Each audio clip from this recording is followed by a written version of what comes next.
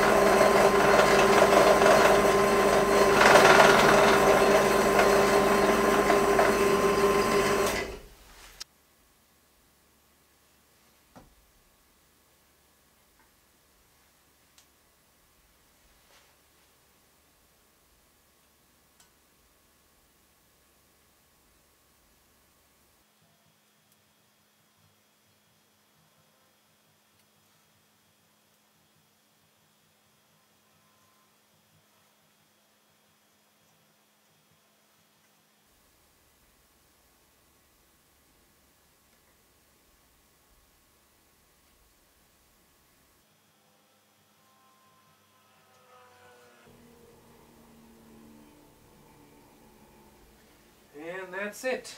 3mm thread complete.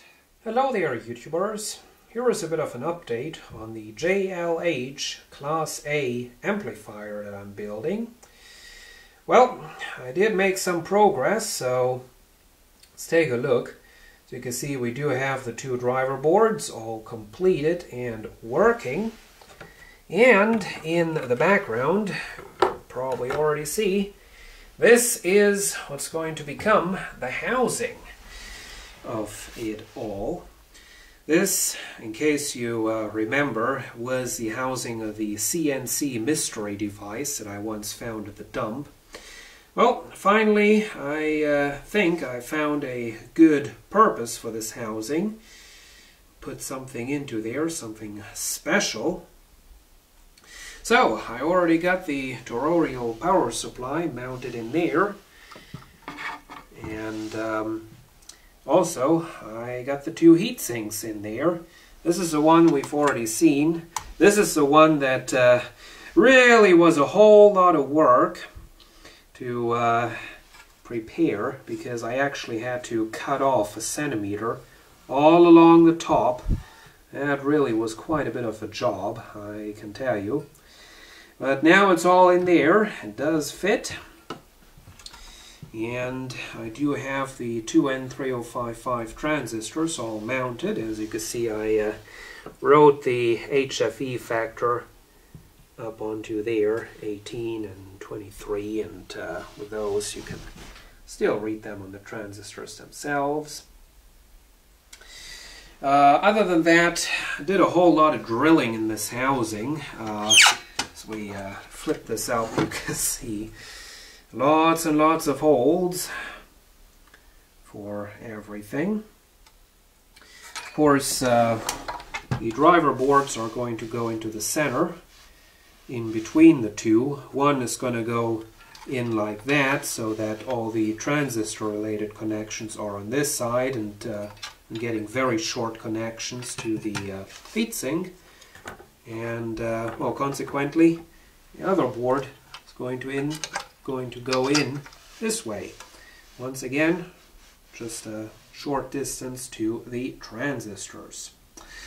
This right there is a bit of an imperfection. It is a ventilator fan. Ugh.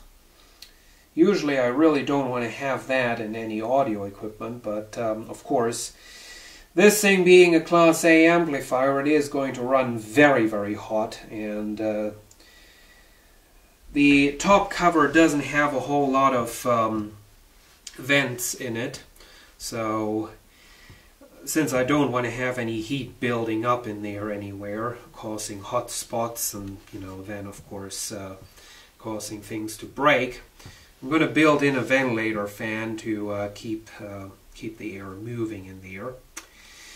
I am going to run that, it is of course a 12-volt ventilator fan. I am going to run it on 6 volts, so hopefully it won't be all that noisy. So that's going to be another board that I'll have to build. Little relay control, little speaker protection, along with a 12-volt stabilized power supply for that. And then of course I'm going to add a little voltage divider to that to get my 6 volts out of it. Other than that, you can see we have a power switch up front. I'm not sure what I'm going to do here. I was thinking about putting in a volume control just in case, but of course that would mean to run the wires all the way from the back, from right there to over here, and then back into the drivers. So maybe I'm just gonna connect it directly, and what I am going to do is I'm going to put in a little switch to turn off the speakers. Of course I can just very simply do that with the speaker control circuit, little relay. Just turn off the relay and that's it. So we turn this thing around, get a look at the back. We do of course still have all the original holes. Of course we'll be putting in an IEC socket right there. Fuse is already there. There are the speaker outputs. Just some banana plugs. That's I guess that's the most versatile thing. And then right there is where the RCA jacks, input jacks, are going to go. There is the back of the ventilator fan.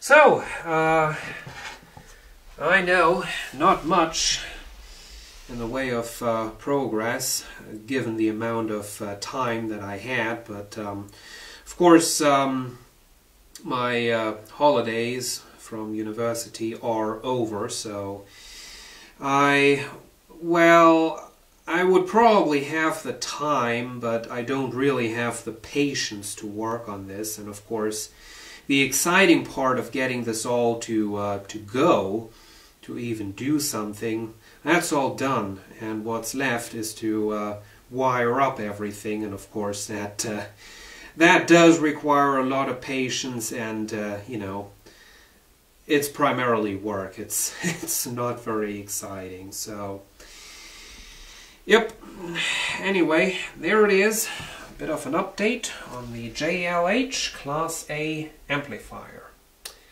Thank you for watching, and see you again soon.